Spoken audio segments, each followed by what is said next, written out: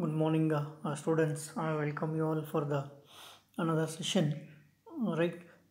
Today we're going to study what is balance section, under reinforced section, and over reinforced section. So this is important thing you have to remember.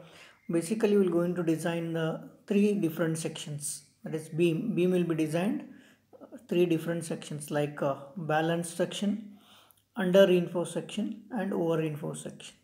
So how these are classified and what you mean by this balanced, under reinforced and over reinforced sections we're going to see.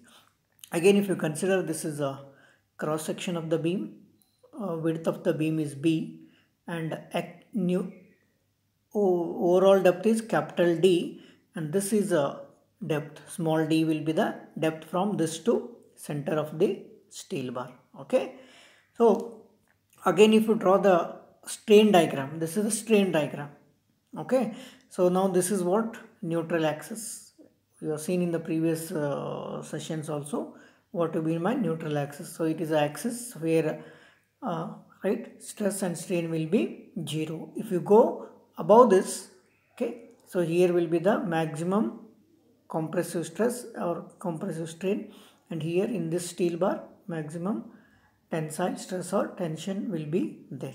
So this is the axis where exactly there is no stress, no strain, no compressive stress, no tensile stress. So this will be neutral axis.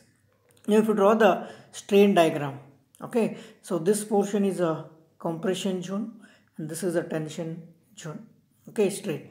Now see here, what is this? This is the maximum strain in the concrete. At the time of failure, maximum strain in the concrete is 0.0035. And what is the maximum strain in steel bar? At the time of failure, it is Fy divided by 1.15 ES plus 0.002. So this is a maximum strain in steel. This is a maximum strain in concrete. This is a strain diagram. Okay, strain in concrete, strain in steel. And see, this is depth from this top fiber to the neutral axis is XU. Okay, actual neutral axis depth. And similarly, I can write XU is equal to XU max or XU limit for the limiting condition. Yesterday you have seen, okay, what do you mean by limiting condition? Okay, now first consider this, what is the balance section, but before that let us see. So when the load comes on the beam will going to bend. So due to this load, stresses and strains will going to be developed in the beam. And see that, see here, strain will going to vary, strain will going to change across the depth of the beam. Okay, depth of the beam. So one edge of the beam is in maximum compression and the other edge it is in maximum tension. Now see here it is, strain is 0. Okay, as you go up at the top fiber, this is the top fiber of the concrete beam, it is a maximum compression. Okay, this is the maximum compression, and as you come below towards this neutral axis, from the neutral axis, this is exactly at the place of steel reinforcement. This is the maximum tension in the steel bar, maximum strain in the steel bar, or maximum stress in the or strain in the concrete. Okay, so one edge of the beam is in maximum compression, so this edge will be maximum compression and this edge will be maximum tension. Okay, hence section where the depth across the depth, okay, if you consider the total section across the depth, at somewhere an axis there is no stresses, stress will be 0 here, okay, or strain will be 0. So such axis is called as neutral axis. Okay, already we have seen that this is a neutral axis where exactly at this axis stresses and strains will be 0. Okay, if you go above this, maximum compression, okay, and if you come below this, maximum tension. Okay, so since tension comes here, we are providing the steel bar here. Okay, now what is a balance section now? As the name indicates, balanced. So when you can say that the beam is a balanced section? See, balanced section is a section in which steel reinforcement is provided in such a way that the strain in concrete reaches a value 0.0035 and strain in steel, this strain in steel reaches its yield value simultaneously. What do you mean by this? So the balance section is a section in which steel reinforcement or steel bars are provided in such a way that the strain in concrete, the strain in concrete and strain in steel reaches their maximum value simultaneously. Means the steel reinforcement provided in such a way that the strain in concrete, that is 0.0035, and strain in steel, this value, so reaches their maximum value simultaneously. Okay, so this reaches 0.0035, that is strain in concrete reaches 0.0035 and strain in steel reaches its maximum value. Yes. So both the strains will going to reach their maximum value simultaneously. So the steel provided will be such that the strain in concrete and the strain in steel reaches their maximum value simultaneously. So such a section is called as balanced section.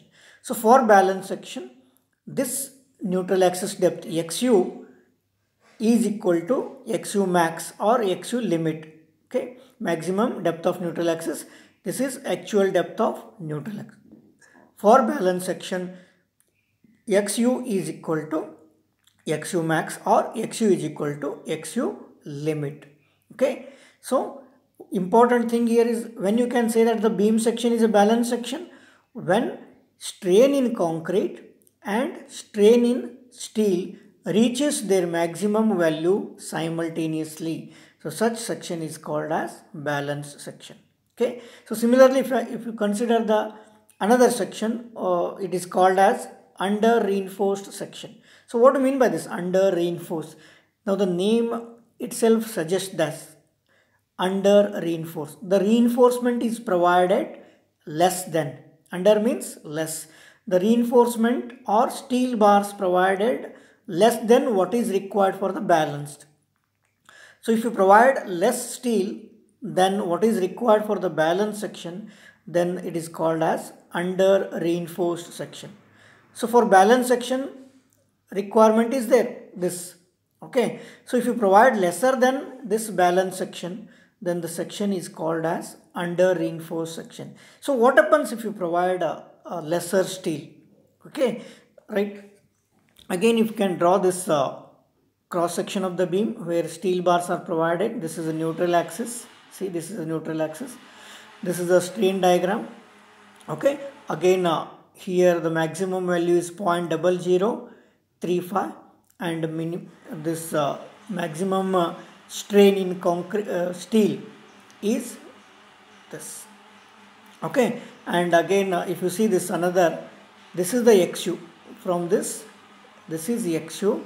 Okay, from this is XU limit or XU max. So there are two XU we have shown here, both are same. XU is equal to XU max, but here XU is less than XU max or XU limit. Then what is this under reinforced section?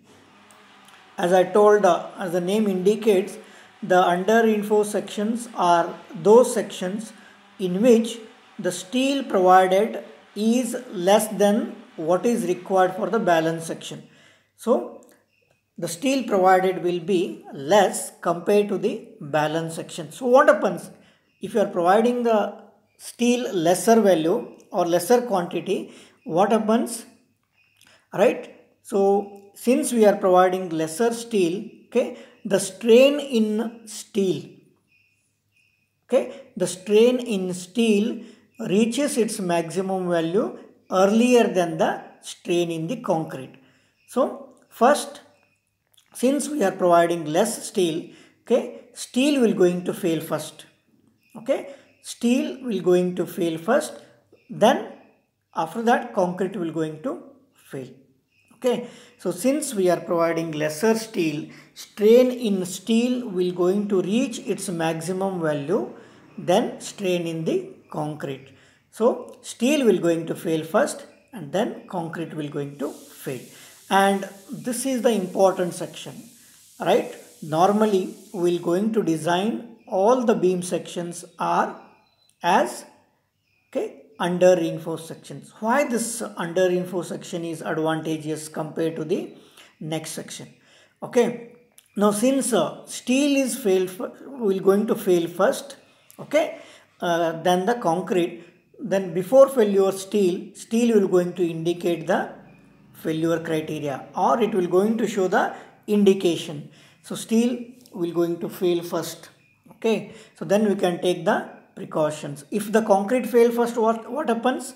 So since concrete is brittle, suddenly the concrete will going to fail. So it will not going to give any warning before failure since it is a brittle material. But here what happens in under reinforced section? Steel will going to fail first, means it will going to indicate the failure. Okay, it will going to give the warning so that we can take the precaution. So always we will going to design the beam section as under reinforced section, not over reinforced section. So under reinforced sections are preferred.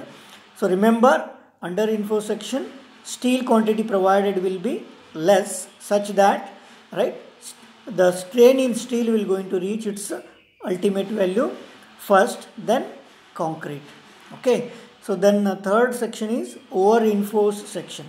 So what do you mean by this over reinforced section? So again, if you draw the cross section of the beam, strain diagram, and again this XU and XU max. So same here, over reinforced section. Over reinforced section means, over means more. So reinforcement will be provided more than the balance section. Okay, so steel provided will be more compared to the balance section. So what happens if you provide more steel? Okay, what happens if you provide more steel? So over reinforced sections are those sections in which steel provided is more than what is required for the balance section. So steel provided will be more than what is required for the balance section, so that concrete reaches, now see here, concrete reaches its strain value earlier than the steel. Okay, in this case what happens? Since we are providing more steel, right, the steel will not going to fail first, concrete will going to fail first, because the strain in concrete reaches its maximum value earlier than the strain in the steel. Okay, when the strain in concrete reaches its maximum value, right, when it reaches 0.0035 strain in concrete, still strain in steel will not going to reach its maximum value. So it reaches its maximum value 0.0035, then it will going to fail.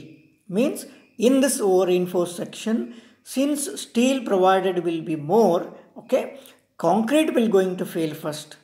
So as you know, since concrete is a brittle material, so when it fails, suddenly it will going to fail without giving any warning,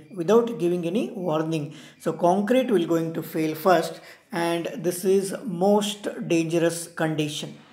Okay, because concrete will going to fail suddenly without any warning. So suddenly it will going to collapse. Okay, so always we avoid the design of over reinforced sections. We will not going to design the over reinforced sections because concrete fails first, and without any warning it will going to fail. So since steel provided will be more, okay, than the concrete, okay, so therefore concrete will going to fail first. So but normally what happens, we the civil engineers always have the mentality that if you provide more steel, it will be more strong, right? Normally we say that if you provide more number of bars or more steel, okay, so it will be safe. No. Okay, so if you provide more steel bar, right, we will going to make that section as over reinforced section, and over reinforced sections are always dangerous because concrete will going to fail first and without giving any warning. Okay, so this is the most important thing you have to remember. Okay, so in over reinforced section, again this see XU, that is this is a XU from this top fiber to this where the neutral axis is there, so that is called as XU. So XU is greater than XU limit. Okay, XU is greater than the XU limit for over reinforced sections. So basically there are three sections. Okay, one is balance section, in which steel quantity is provided in such a way that the strain in concrete and strain in steel reaches their maximum value simultaneously. That is called as balance section, and for balance section XU is equal to XU limit.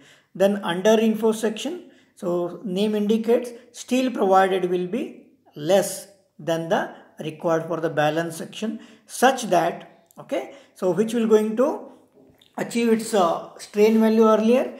Okay, so the strain in steel will going to reach its maximum value earlier than the concrete, means steel will going to fail first, and before failure it will going to give the warning, it will going to show the indications so that you can take the precautions. So in under reinforced section, XU, that is actual neutral axis depth, is less than limiting neutral axis depth, XU limit.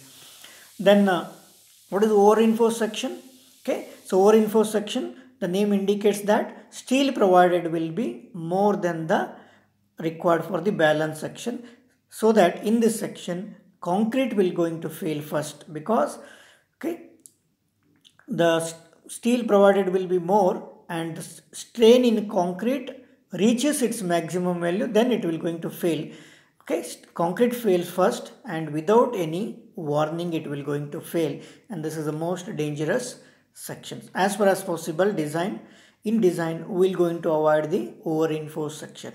Either you can design the beam as balance section, or you can design the most suitable section is under reinforced section, so that steel will going to fail first, and since it is a not a brittle material, it is a elastic material, so before failure it will going to show the warning, or it will going to give the warning. So that's why we prefer under reinforced section always. Okay, so these are the three sections based on, right, in which material strain will going to reach its maximum value will going to divide, that is balance section, under reinforced section and over reinforced section. So similarly for how much steel requirement for an under reinforced section, so see this calculation. So MU, it is the ultimate moment of resistance, or it is also called as factored moment. Now here onwards when we write MU, okay, capital M means moment, so MU ultimate moment or factored moment or limiting moment. So MU is equal to, already we have seen that, this equation. Okay, so using this equation we can find out the steel quantity required for the balance section. So another, if you solve this equation as a quadratic equation, we are going to get the percentage of steel. So in terms of percentage, we can calculate PT is equal to, this is the final expression we have to remember, that is PT is equal to, PT means percentage of steel, 50 into bracket 1 minus under the root 1 minus 4.6 upon FCK MU divided by BD square, then whole divided by FY upon FCK. So FY is yield strength of or characteristic strength of steel, FCK is characteristic strength of concrete, MU is ultimate moment, B is width of the beam, small d is effective depth of the beam. So from this equation you can calculate the percentage of steel. So once if you calculate the percentage, you can calculate the area of steel. Now finally we'll going to write some equations whatever we have studied in the previous sessions. Now make two sections. One is under reinforced condition, or next limiting state condition. Okay, so now depth of neutral axis xu, right, or you can find out xu by d. In the previous classes we have seen that xu by d is equal to 2.42 fy upon fck into ast upon bd. Okay, this is for under reinforced condition. Now if it is limiting condition, right, so we're going to limit that. We're not going to design over reinforced. Okay, we're going to restrict the section as limiting condition. In limiting condition, okay, xu becomes what? Xu max. We have seen already. So xu max upon d, wherever xu is there, you can put xu max. So xu max upon d, and this xu max we can found out like this: 0.0035 divided by 0.005 plus 0.87 fy upon es. In yesterday's class we have seen this. Okay, then what is lever arm for this condition? Z is equal to d minus 0.42 xu, and for this condition Z is equal to d minus 0.42. In place of xu you can put xu max. And how we are going to find out moment of resistance? Mu, or ultimate moment of resistance, or factored moment. Mu is equal to 0.36 fck xu upon d into bracket 1 minus 0.42 xu by d into bd square. Okay, now what is the moment of resistance for limiting condition? Wherever xu is there, you can put xu max. So therefore mu becomes mu limit. So mu limit is equal to 0.36 fck divided by d, fck divided by d, then 1 minus 0.42 xu max upon d. So here in place of xu you can put xu max. So mu limit is equal to 0.36 xu max upon d, xu max upon d into bracket 1 minus 0.42 xu max upon d, okay, xu max upon d into fck bd square, fck bd square. Or yesterday we have seen that this formula can be simplified by putting xu max upon d value. So for 250 grade steel, what is this mu limit? Mu limit is equal to 0.148 fck bd square, 0.148 fck bd square. For Fe415, mu limit value 0.138 fck bd square, and for Fe500 mu limit is equal to 0.133 fck bd square. For the three grades, different grades, this mu limit value can be calculated like this. So finally, so what is the percentage of steel required? So you can calculate this. Percentage steel is equal to 50. Just now you have seen this formula. Percentage is equal to 50 into bracket 1 minus under the root 1 minus 4.6 mu upon fck bd square whole divided by fy upon fck. And for this limiting condition, percentage limit, that is pt limit, right, equal to 41.4 into fck upon fy into xu max upon d. So please remember this table, whatever under reinforced section and limiting condition, what are the formulas we're going to use. So once again I request, write down all these expressions, okay, separately, and keep in whenever you are studying, keep this chart ready so that you can easily remember the all these expressions. I hope you have understood this. So today's section is important, that is how we are going to classify section as balanced section, under reinforced section, and over reinforced section. Then what is the advantage of under reinforced sections, why under reinforced sections are preferred, right, and why over reinforced sections are avoided. Okay, so this is an important session. So thank you very much for attending this session. So next session we'll start with the problems, that is analysis of problems.